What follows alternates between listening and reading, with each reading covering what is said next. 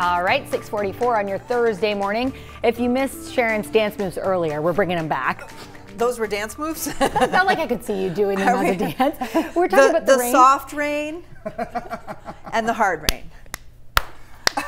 So which one are we getting? We're getting a little bit of the soft rain, Yeah. or mostly soft rain, and like a little bit of the more right. serious stuff possible. But Okay. I mean, not going to be bad overall. We're going to have a good day coming up. Okay. We'll take a little soft rain. And Little flutter fingers.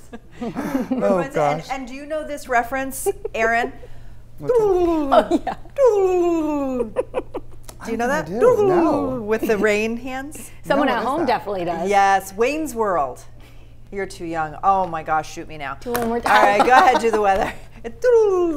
You know, right? You know. Someone definitely does. I am going to get a lot of messages on Facebook now. Thank you, Sharon.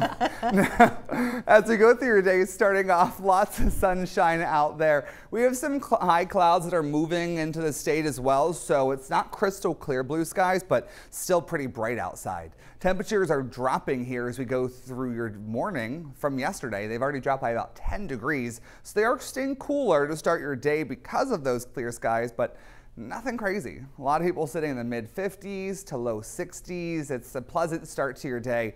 It's really going to be a good one, even though we do have some rain coming later on.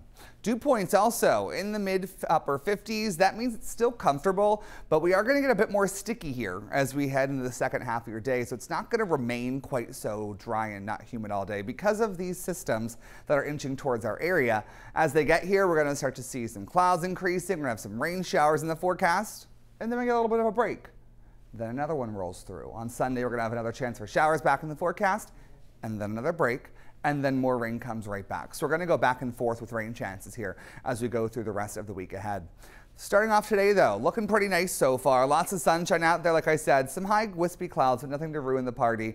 Then as we head into the second half of your day, we'll start to have some thicker clouds building in through it, and we're also going to have some rain showers possible. A lot of these are going to wait until a little bit later. I mean, on your drive home from work, you might see some scattered showers starting, but the bulk of this is going to be later tonight into tomorrow early morning. So it's going to be overnight. We're not going to see a lot of this as it moves through. The heaviest of the showers should stay off along the coastline. So this is going to mostly be like a Boston kind of storm, but we'll have the chance for some showers that are heavier and some storms possible.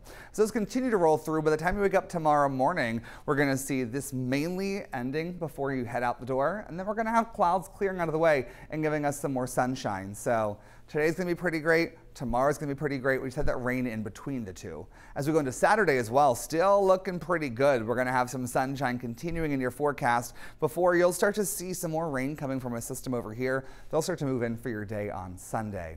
Now, if you're taking a long weekend and going down to Cape Cod, Boston, somewhere in southern coastal New England, there's a flood watch until 8 a.m. tomorrow morning, so you can expect that.